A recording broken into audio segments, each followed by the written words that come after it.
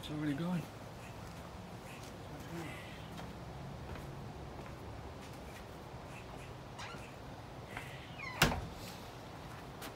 What's up, my friends? Oh shoot. Alright. So I thought I would talk today about one of my favorite habits, which is journaling.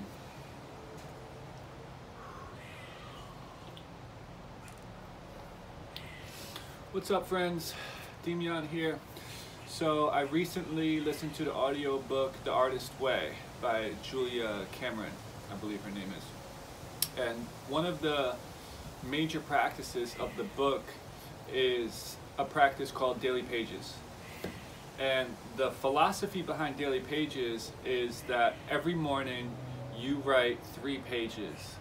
And she has a quote in the book that's something like, "I'll take care of the quantity and I'll let God take care of the quality." And this was pretty transformative for me because before reading this book, I have heard about the power of journaling. I have applied journaling in my life, but my journal was very scattered. So I'm just going to show you, I think this is my journal. Alright, let's see. So you can see I have some missing pages. Let's see, some doodles.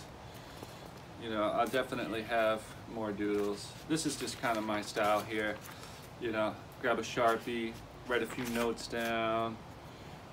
These are notes from one of my breathwork classes that I was taking. You know, throughout here, we don't have to go through the whole thing, but what you're gonna find is pretty much what I would do is write down on most days what I want to accomplish that day. Some days I wouldn't do that. If I'm taking a new course or something like that, I'll jot a few notes in. And, you know, just pretty much random doodles, stuff I need to do. And this still helps. This is better than nothing. If you write down stuff that you want to do, it helps to gain that level of clarity. There's a lot of programs out there that have you doing certain things in order to accomplish the program, and they'll like have you create a calendar and put a little star next to each day that you accomplished that task. And you're really building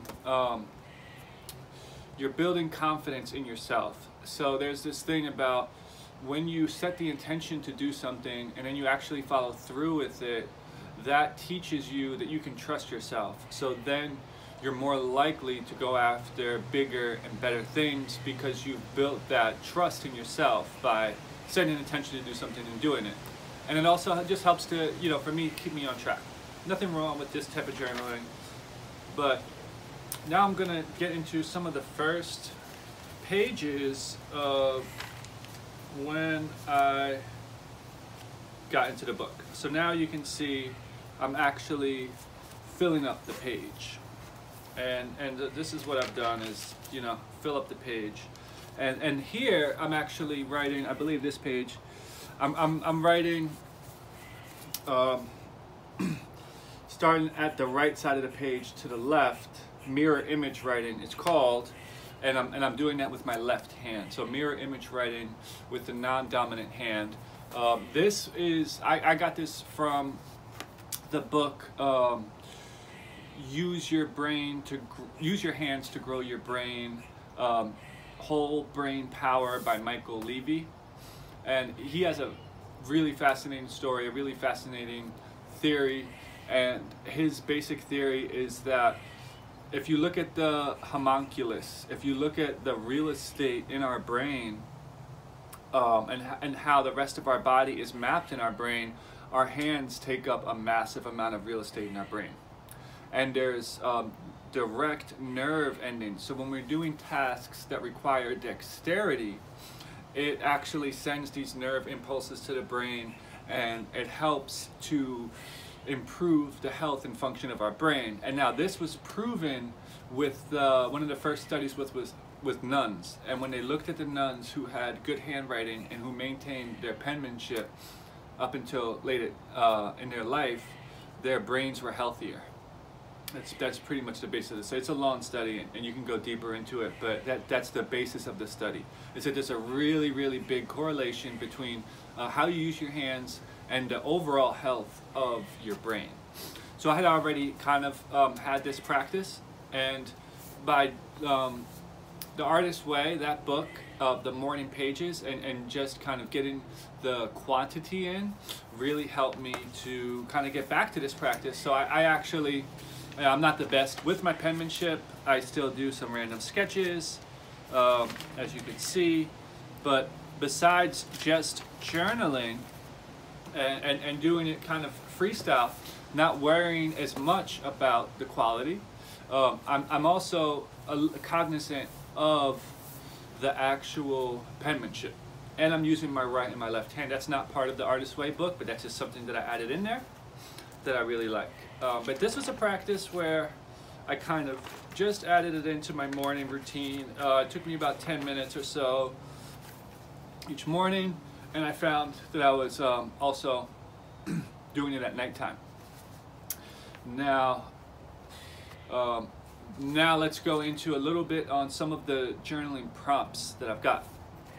So I recently added some really great journaling prompts from Benjamin Hardy's Future Self course.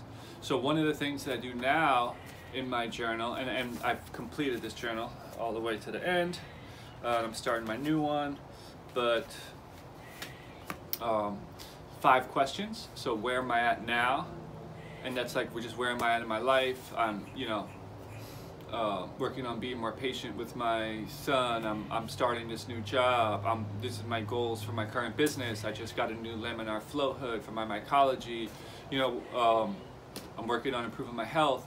Anything that, like, where I'm at personally, and then what are the biggest accomplishments from my last 90 days? So if I look back in the last 90 days, what are the things I'm most proud of?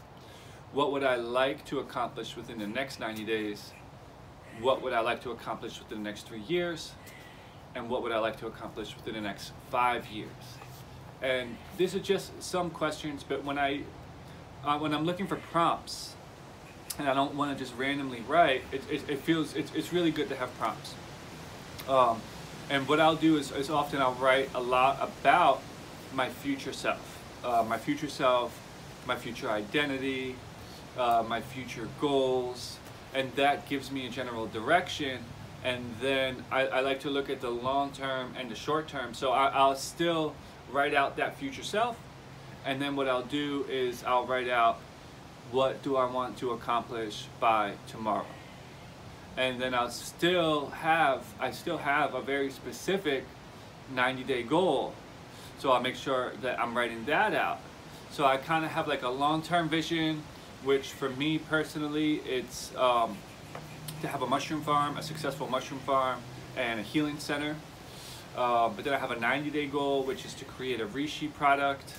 And then I know I need to take action on that. And then I have, what am I doing tomorrow? Like, what are all of my little few things that I want to accomplish tomorrow? Some other journaling prompts. One of them is at the end of the night, I just do little bulletins and I do a review of my day.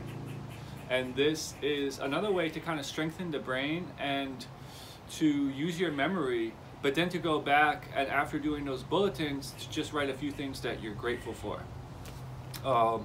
And what I found is that when I do this journaling at nighttime, when I first started adding the journaling to my nighttime practice, I started to remember my dreams more.